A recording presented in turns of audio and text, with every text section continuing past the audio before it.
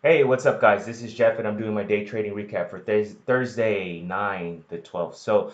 Um, in the beginning, I traded like complete garbage, and yeah, I pretty much got chopped up at the open trading in the first 5 minutes. Yeah, I traded BHGE, and as you can see, really terrible trading. This thing sold off. Um, I took it short here on the pullback, got in here hoping to break the pre-market lows here. That didn't happen. It popped up. I got stopped out.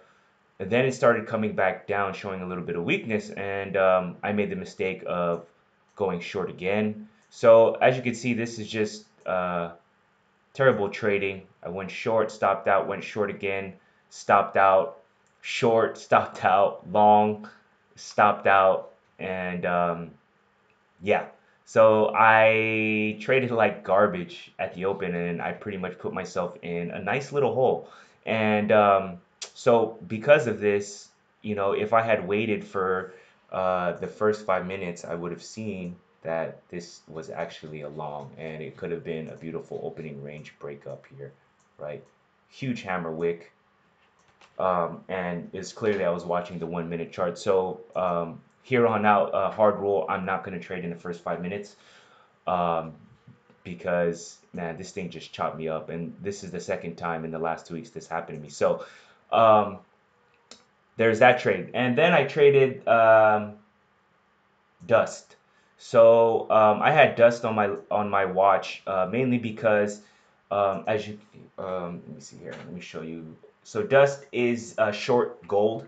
It's the triple inverse, so 3 times. So as you can see, Nugget here gapped up at the open, and I noticed it was getting to this 50 moving average here, which I felt like could be possible resistance. So I'm short bias and bearish on gold right now. So um, watching that, I was watching dust, and I had to take a couple stabs at this before it actually really worked out in my favor here. So on the 1 minute chart, I took a few stabs on this.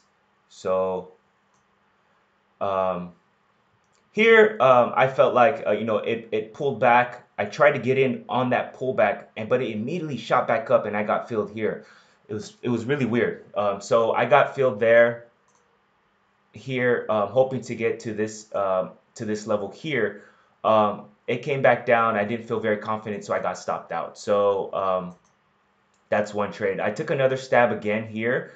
So I had, I took it here with my stop right here. So a fairly tight stop. It worked in my favor. I immediately took profits here once I got my 2 to 1. So and then it came back down, testing the 20. But at this point, I didn't feel comfortable, and it was already at my break-even price. So I just got all out there. So also you can see that it was printing this possible shooting star here. So um, then I noticed it was holding the 50 moving average on the 5. So I took another stab at it.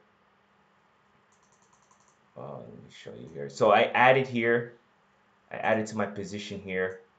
It came back down, testing also the 200 moving average. It's still holding here, the 50 moving average here. So I added more here, and then didn't really like the price action, so then I stopped out.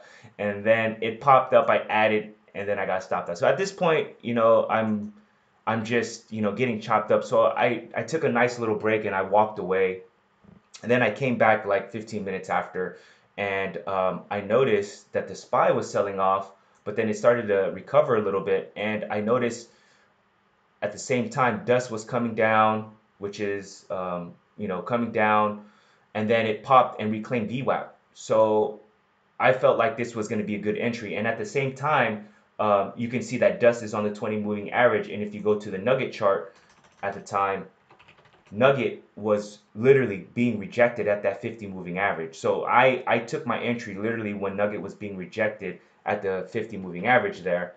So I went long right here, and I had my risk was only 5 cents. So I had a pretty tight stop. So I was able to take a bigger share size on this one with a tight stop, and this one immediately worked in my favor. Luckily, I had bad trading, but this one made up more than all of those losses. So I took it long here. My stop was about 5 cents here, the break of VWAP. And I held this because I needed to make up for all those losses. And yeah, sure enough, I got a huge move on this. So as you can see, um, I rode this from my entry was at 716. I took profits it's set in the 730s. Still continuing the trend here. I took more profits. Let's see here. I took more profits, and then as it started to form this ABCD pattern, you know, as it started to form this ABCD pattern here from yesterday, I remembered I didn't add, and this one I added to my position. I saw why did I add? Because I noticed it was forming an ABCD pattern right here. ABCD, C, and this is your D, right? So I added to my position. I felt very confident in this trade. Also, you notice there's volume coming in here. Also, that coincides. Look at this volume on that 5-minute chart. So I added to my position, hoping to get to, hoping for it to break the previous close.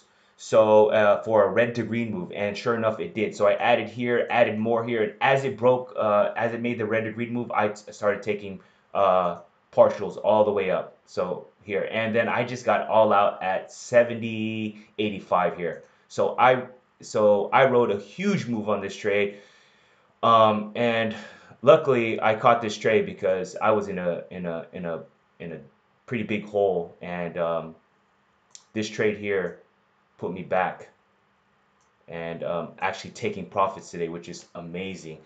So with those first trades, I think I was